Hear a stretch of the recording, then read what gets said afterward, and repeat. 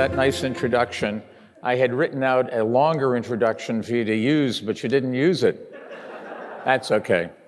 Anyways, I did get off a plane this morning. I got on the plane in New York at 6 p.m. on Saturday, arrived here Monday morning at 6 a.m. within 4 minutes, so it was exactly 24 hours. And I felt fine until about 3 o'clock this afternoon.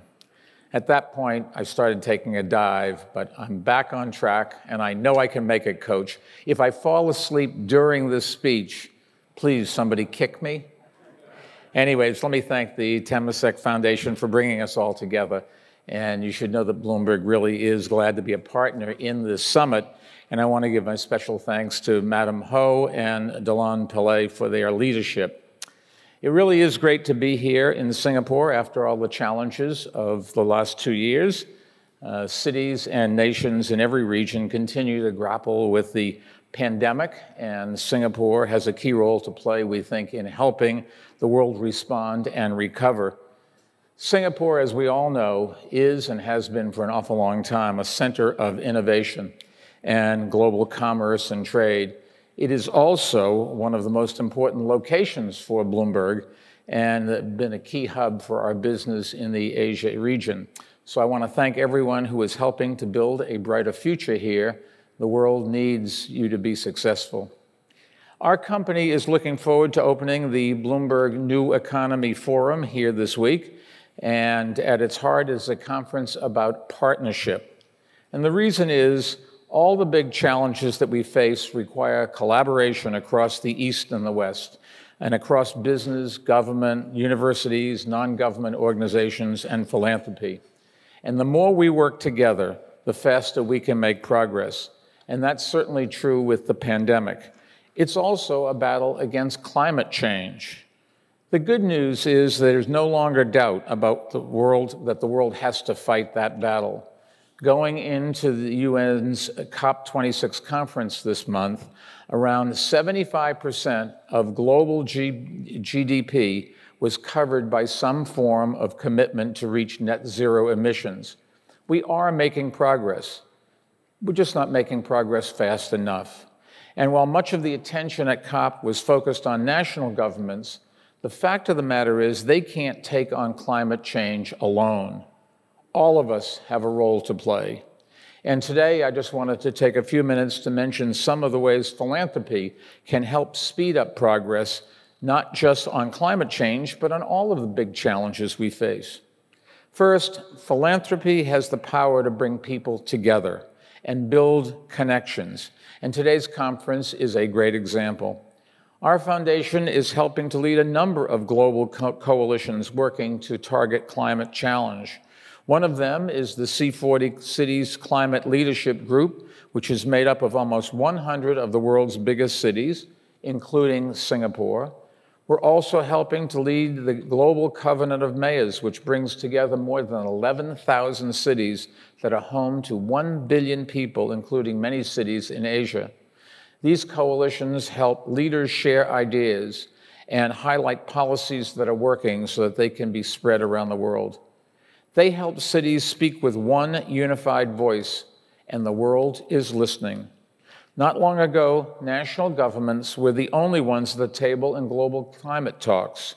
At COP26, cities, along with states, regions, and businesses, were given a larger role for the first time. And the UN is finding new ways to ensure that contributions are measured and that their efforts are supported.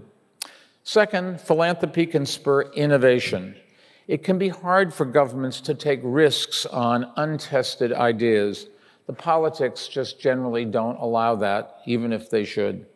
Private dollars, however, can help fund experiments that, if successful, governments can then scrape up, and it avoids those political pitfalls. For instance, our foundation created a competition called the Mayor's Challenge. It invites cities to submit bold ideas and then provides funding to implement the best of them. In the US, we created something called the American Cities Climate Challenge. Cities submitted comprehensive plans for tackling climate change, and we're providing funding and other resources to help those cities bring plans to life. Third, philanthropy can arm people with the tools and resources they need to act. For instance, countries have strong economic and public health initiatives to switch from coal to clean energy. But many developing countries lack the public resources to make upfront investments in clean power, a challenge that the pandemic has only made worse. Sometimes countries lack the right data or have policies that tilt the market away from clean energy. Our foundation is working to knock down those barriers. In Indonesia, for example, we're helping to identify potential sites for new solar installations and to develop business models that ensure those projects are viable for public and private investment. Fourth, philanthropy can also empower communities to push for change. Over the last 10 years, our foundation has helped communities transition from coal and the deadly pollution that it causes to clean energy with all of its benefits. We've helped close more than 65% of all U.S. coal plants and more than half of Europe's in the last few years. Just think about that. Working without government, we've been able to close 65% of these power plants in America and 50% in Europe. You can imagine what we could do if we had government on our side. And at COP26, the UN Secretary General has announced a major expansion of our global coal work, and our new goal is to close a quarter of all remaining coal plants and cancel all proposed coal power plants by the year 2025. It's an ambitious goal and will require a lot of collaboration, but I think there's nothing that we can't accomplish if we work together. Just think about what's going on. Look at the television of forest fires and droughts and floods. Look at people suffering. We have to do something. Climate change is happening, and the second derivative is positive. It's getting worse and getting worse at a faster rate. Today, there's a chance to support the kinds of partnerships that we need and to share the great ideas that will fuel them to stop climate change. But we need everybody's help. So thank you, and if you can take that message back to your organizations, this is not a joke, and it's not going to wait for us. We have to focus on this now. People are dying virtually every day. So thanks again for being here. I'm sorry to end on a dismal note, but this is the future of the world. This is what my children and grandchildren and yours and us as well are going to have to live with. We have to do something about it. So thanks for being here, and I'm told I'm going to sit, and Jennifer's going to ask me some questions. Yes. I have no idea about what, but that's okay. Thank you. Mike, do join us there. Thank you so much for that. You packed a lot of ideas in there. Gosh, I was trying to follow. I couldn't keep up with it at all. I can get you a copy of it. Okay, that's exactly what I need. So thank you for being with us. I know you arrived just this morning, 24-hour flight, you said. So welcome to Singapore, our country, which is also a city. And you love cities. What makes cities so effective for you? What makes a city effective is people get together. What you have to do is find reasons for people to act in their in their own interest that is taking them in the direction that you'd like to move them. So for example, if you want people to close coal-fired power plants, what we've tried to do is to get the employees of the power plant and the customers of the power plant and the stockholders in the power plant, the owners, to all work together and to say to the management of the power plant, look, we want you to do this or we're going to fire you and bring somebody else in. We want you to do this or we're going to sell your stock and buy another one. We want you to do this or we're going to go elsewhere and find energy sources elsewhere and get jobs elsewhere. And so the owners of the power plant take a look and they say, it's in our interest to do that. And then you also have to find a way so that they can do it without going bankrupt and without having so many people gang up on them. And the good news is that new energy is really becoming much more dependable and much cheaper and much more available. We're improving the ability to transfer energy from one point to another with less attenuation. We're able to generate energy much cheaper, and all of these things are going in the right direction. So you're starting at the cities first, with the cities first, and then... Well, the cities are where, keep in mind, the cities are where people live. And so if you want to reduce energy consumption, you've got to go into the cities where people are running their air conditioners all day, or people are driving cars that are polluting, those kinds of things. And that's why mayors are so important worldwide in this plan. Federal governments can do things, state governments can do things, but it's the city governments that really deal with the people day in and day out, understand what their problems are, what they need to get to work and to feed their families and provide an education for their kids. And they're the ones that can lead. You know, it's interesting listening to you. You're a person of optimism. You felt you had to apologize for having that dismal message in your speech. I don't know that it's dismal. I wrote a book with a guy named Carl Pope from the Sierra Club, Climate of Hope. We have the tools to do what we need to do. In fact, I have always believed that for almost all of the problems that we have to face, whether it's education or climate or communicable diseases or whatever, we have the science, we know what to do. What we don't have is the political will to do it. And so I look at all of these problems as political problems. And if you do that, you approach them differently than you would. You can always do more research and find more ways to create energy, to educate kids, to do whatever you want to do. But in the end, we've got to deal with the politics that keep us from doing things even when we know that what we're doing is wrong. So how do you decide? I know for you, evidence, data is very important. I mean, it's how you make your profits, which go into philanthropy. But you know, how do you decide on the projects? Well, we look for things. Let me just step back for a second. I have a company. We just celebrated our 40th anniversary, and I think it's fair to say we've been reasonably successful. And I'm well taken care of, thank you. So I've committed to give 100% of the company's profits to our foundation. Our foundation works on climate change, we work on education, we work on public health issues, work on culture, you know, a whole bunch of things. Yeah. And we look for things, first and foremost, that there's a need, and second criteria is something that other people aren't willing to work on because they just don't want to run the risk of trying something and not have it work. And I said when I was just talking before, a lot of times the government can't do things. In government, you have to sort of guarantee to the public that what you're spending their money on is going to work. And you can't do that if you're going to innovate. Some things are going to work, some things are not going to work. In fact, in science, if you go down a path that turns out to be a dead end, you have done something good. You have added to our body of knowledge. You've told other scientists they don't have to go down those paths because they've already been explored. They can focus on other ones where a solution may lie.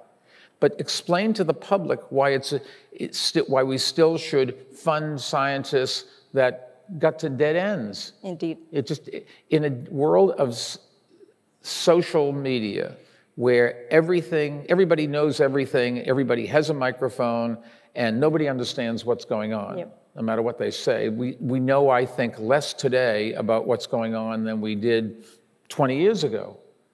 And we've given a lot of technology, we've given a lot of information, we've sold a lot of apps and made Apple and Facebook and everybody else more popular and made a lot of money. But we haven't got the public to understand complex things. And one of the most obvious examples is just look around the room, everybody with masks. Why the mask? Because of COVID-19. And what's the problem? The problem is we yet do not know all the things you need to know about this disease. Normally it would take 10 years to build a vaccine, and during that time you would get a lot of knowledge. Today we did it amazingly in a year or two, but you don't have the experience of doing long-term testing and that sort of thing. So here we are, and people say, wait a second, the science, the other day, this guy Fauci said we should not wear masks Today, he says we should wear masks. The headline in the paper is Fauci lies. Well, the science then did not think it was transmitted that way, or something like this, and the science today is different. And the public, how we're going to educate the public, I think, is one of the great conundrums, one of the great problems we have. How do you educate them as how science works, and that you can't be specific about everything, and you have to go, and if the science changes, change, and it's not it's a progressive thing. It's something that's good that science changed. We found something new and we changed to respond to the new information. The trouble is, of course, you get blasted in the papers. Indeed. You know, it's one reason why we're all here as well. No one can do it alone. Governments can't do it alone. Right. Philanthropists can't do it alone. How did you persuade other philanthropists to work along with you to solve bigger problems? Well, I think, number one, if you're trying to get other philanthropies to join in and work on something, there is this community, which you're a part of, and some people who work for me are part of, where all of the people that work on the foundations and run them, they all know each other. They have dinners together, they share papers together. And so if you want to go out and find others, they know who to make the phone call to. So, and it's very difficult if you have a foundation to find projects that you want to work on, that have the potential, and where your money's not going to be wasted because they have more money than they need. They're into the political problem world rather than the science world. And I can just tell you, looking at my company, you know, we've been so successful. We're working on lots of things, but if you're going to give away big money, and Bill Gates and Buffett are perfect examples of that, if you have a lot of money, it's just not easy. It takes a lot of research if you're going to do it intelligently. It takes a lot of time. I remember, never forget, Gates called me one time, and he had put $1 billion or something like that into eradicating polio. Right. I remember as a kid the cover of Life magazine. They had a gymnasium about the size of this room, and it was full of iron lungs with kids in them, and all those kids died. Okay. At least I think they did. And polio's a real bad thing, and there's a chance of getting rid of it. And so we had given him a large amount of money. And then he called me back, this was a year later, and said, we still have to go, there's some places where they haven't eradicated or whatever. He said, could you see yourself giving another large amount of money, the same thing? And he'd written me this little letter. So I looked at Patty Harris, who runs our foundation, and showed it to her. We sat closer to each other than you and I, okay? Right. And she said, well, you know, we really have a chance here. And I said, okay. And so I just sent him back a text saying, we're in. He'd asked us for this large amount of money. And we didn't hear back from him. And 3 days later, finally somebody called and said, Bill didn't know what you meant when you said, we're in. We'll and when he realized we were going to give him all the money. Temasek Foundation will call you sooner whenever you say we're in. Anyways, I'll call you. Indeed. I'm glad you called. But when you got that call, and it was for an area which was new to you, what was going through your mind? Because that's where we're at right now. Is there a chance to really make a difference? No guarantees in life, but is there a chance? And if you're doing something and you just got to do more of it, there's a good chance that you're really going to be going in the right direction. It's when you're the first one going out. Yeah. There was a philanthropist in the United States who name I won't mention, but he died in the last few years. And I got on the phone with him, and he was crying. Literally, you know, somebody my age, and he was crying. Why? Because we had talked about this, and he said he had given so much money to one thing that we were working on, and it wasn't working, and he thought he'd wasted so much of his time and money. It was sad. It's sad. It's sad. There are a lot of questions coming in as well. You know, part of my regret is I said we'd read straight off Pigeonhole. Can you see it? Can you read it? No, I cannot. I can't see it as well. My regret. I mean, I was supposed to bring up a second iPad. Okay, I'll read a few out and you tell me which one you want. There's one that says, do you have a next single big issue? Yeah. Do you have a next single big issue you want to tackle? Well, I'm looking towards finding the big issues. We have some, and this one I've talked about, it's going to be a pretty big thing. I also, for the university I went to, gave them a couple $2 billion to make it needs blind for kids, and we're building some new buildings there, and we're doing a lot of research and education, and that's great. But I have to face the issue going down the road. I'm 79 years old, and at some point I'm not going to be around, and the foundation goes, or my company goes to the foundation, and then they have to sell it because of tax laws. And so what are they going to do when they have all of a sudden an enormous amount, I hope it's enormous amount of money coming in, where they, by law, have to give some of it away a certain rate. For ethical reasons, I think you want to give away even more than that. But how do you find the big things? One of the things you could do is you could just say, let's take 10 foundations and give 10% to each and let them worry about it. I'm not happy with that idea. I want to see if there are things that nobody else has the interest or maybe the courage to go and do it. And I understand why boards are very sensitive. They don't want to be criticized in the newspaper and that sort of thing. If there's the least bit of hint of scandal, somebody's background, somebody said something 25 years ago when they were in college and now it's the end of the world. I don't have to worry about that. You know, I've been there. I was mayor of New York for 12 years. There's nothing bad you could write about me that hasn't been written. And, you know, okay, yeah, thank you very much.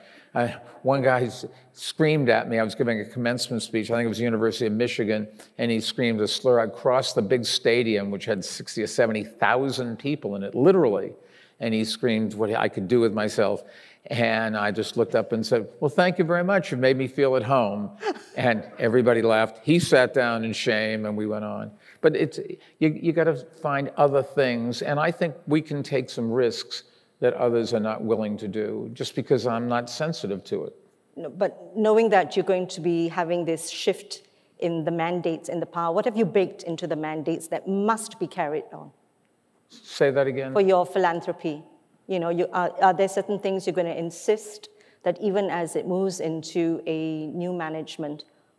Yeah, but you always have those kinds of things change, and you have to deal with them. And remember, in a lot of these things, there is no right answer. So at least you got to try. Okay, all right. That's what you want. At least try, stick your neck out. We actually have 44 seconds, but I think we can get another question in. Good. Thank you, everyone. Thanks for having us. Okay, there's one here about nuclear power. And if you think it's one of the solutions to reduce carbon emissions. I think nuclear is one of the sources that we have to use. It's dependable. It is safe as long as you've done it with lots of thought. There's been some tragedies in Tokyo and other places, or in Japan and other places. But there's nothing that doesn't have some potential problems. And we desperately need to stop polluting, and nuclear does that. And if it was politically feasible to do it, we should do it. A guy came to see me the other day. He's just taking over Commonwealth Edison in Chicago in Illinois, and they have a lot of nuclear power. Right. And this is a guy who had worked for me, and I trust him. And we talked a lot about nuclear power, and I'm convinced you can do it safely. And you just have to take precautions. But, you know, you can put up a power line and somebody can run into it. You can stick your hands into your fingers into a 110-volt plug and die. We just got to be reasonable. But I would go ahead with nuclear power, yes. Not the only source. You want to have diversity. We've depended on hydro, except in the United States, there's an awful lot of these rivers that are so low now, the reservoirs are almost empty. Hydro doesn't work all the time. Right. You can have sun-based things. The trouble is that sun doesn't shine all the time, certainly not at night and even bad weather. You can go and, one of the things that's interesting, wind power in America, we have an awful lot of wind offshore, but it's in deep water and you just really can't have something sitting on the bottom holding up the windmill. But there's some floating, people have been working on floating windmills, which you can just with one cable to the floor. That would make a difference, except sometimes the wind doesn't blow. Right. So there's something, everything that has a risk or a downside. And if you're much better off if you have a diversity of sources, because you never know what's going to happen. Indeed. So last question. I would put nuclear in that. You can see it's, they're screaming at us, time's up. But what are you hopeful about? Let's end with that. What am I hopeful about? Yeah. I think the first thing is the Secretary General of the United Nations is a very smart, very astute, very hardworking guy who is committed to making us do the right thing with COP26 and other things. Gutierrez is a great guy. Science is going in the right direction. I'm not sure when we're going to have fusion, but it's one of these things that's 10 years off and maybe always will be 10 years off, but there's potential there. Solar panels get bigger and more efficient all the time. And if the Chinese want to sell low-priced power solar panels to us and solve our energy problem, send it in, love it. I wanted them to do more of it. We should say thank you. And there's a lot of smart people out there who are working on the problem. And some of them will come up with things you'll say, why didn't we know that? Why didn't we do that? But battery technology is getting better, transmission's getting better, generation is getting more efficient and cheaper. So the problem is not that we're going to do it, it's the problem is when you do it. How long does it take? And if you look at a place, the thing that's most worrisome to me is not China. China, it's a political problem. They can solve the problem. India is much more difficult because very diverse government, very diverse population, and a lot of people. There are people, you see pictures of them carrying coal in their hands and their arms out of a coal mine. The job issue is much more serious there than it is anyplace else. But we've got to help them and find a solution, because unless America and China and India don't work together, you're not going to get where you need to be. Mike, thank you so much. Collaboration's the answer. Thank you. Thank you so much. Thank you, everyone.